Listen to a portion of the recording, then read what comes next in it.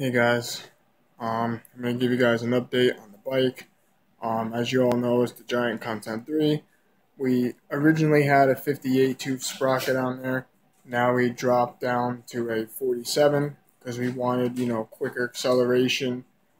And believe it or not, it really accelerates really fast, and it goes just as fast as the 58 tooth. So it still has that top end, because of my leg power. We still have 11 to 34 tooth cassettes in the back, so it gives you, easy pedal, when you're going uphill. So it's really easy to pedal. So far, we reached a new personal best on this bike in terms of speed. As you guys can see, we reached 44.3 miles an hour going down a steep hill. And to be honest with you, the hill isn't really all that long. Like, it's really not that long, to be honest with you.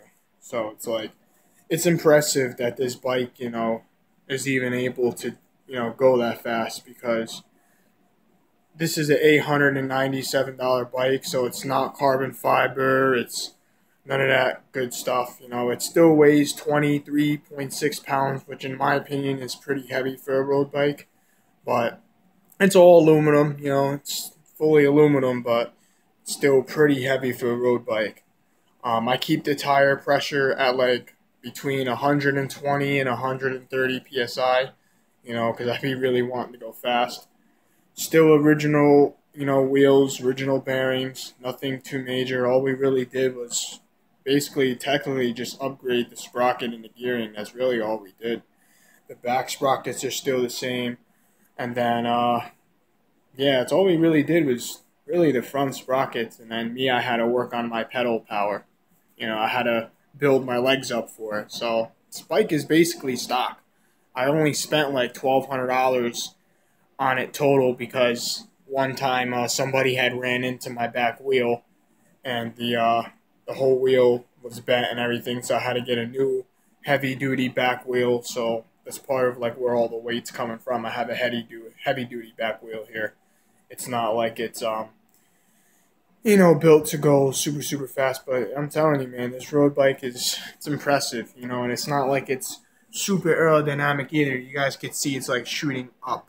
It's not straight like into the wind. It's not like it's super duper aerodynamic. I do eventually want to get way more aerodynamic handlebars and stuff like that.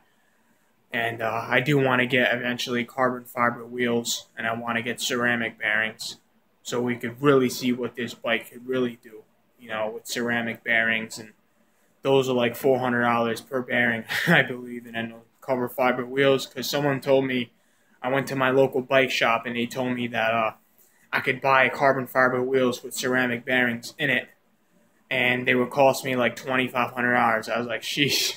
I was like, $2,500 is a lot of money, but I guess it's worth it when you really want to go fast.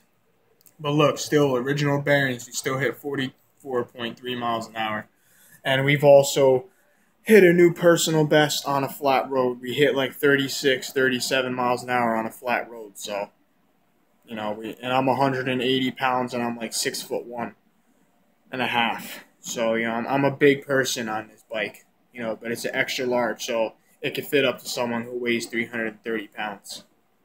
But yeah, guys, that's our new personal best. We're going to try to aim for 45 or 47 down that hill. And humidity was like really high today. The humidity was around 70, 80%, and it's like 80 degrees. All right, have a good day, guys. Peace.